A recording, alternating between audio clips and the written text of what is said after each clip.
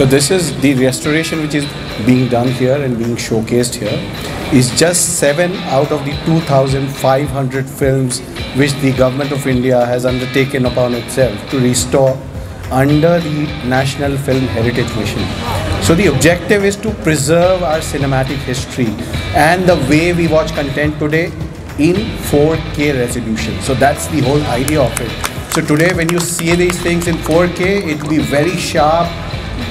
I mean, the stars are going to come to life again, and the dull prints which we have ever watched on videos or something, it's just not like that. It's like a crisp image of 4K for these films. So it's going to be remarkable change in these films, and we are looking at the possibility that these movies can have a re-release kind of a thing, and they can be showcased to the present generation, and that's how we want this cinematic heritage to remain till posterity. So once it is digitized and restored, it will be there for posterity. And our cultural heritage of India, which is like cinema, is nothing but the amalgamation of all cultural art forms, dance, song, writing. So it's actually the heritage of that time.